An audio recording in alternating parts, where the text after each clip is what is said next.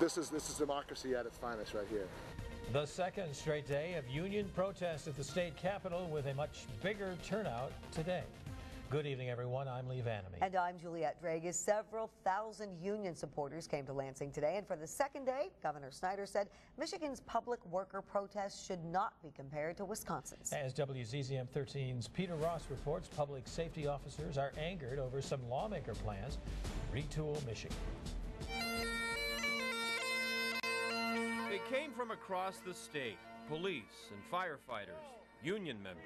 As these people came up here on their own time, they're freezing their butts off, and this is an important issue for them. The issue, the 1969 law authored by Detroit's Coleman Young, known as Public Act 312. The law, Public Act 312, mandates binding arbitration in the event of a police or firefighter contract labor dispute.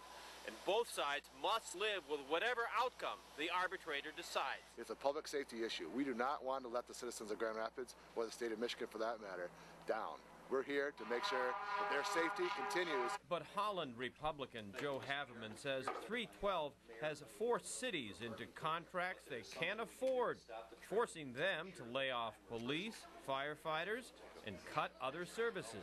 It's a 42-year-old law. It worked perhaps in the 60s and 70s, but today we need to be concerned about the overall health of our communities. Governor Snyder sidestepped a question about the issue today. So it's democracy working. So the House is going to continue their work. Work that will include hearing from lots of public safety people. Keep 312! Keep 312! Who are working to keep their union rules. In Lansing, Peter Ross, WZZM 13 News. A House committee heard testimony today on plans to repeal the binding arbitration law. It is not clear when it may come to a vote.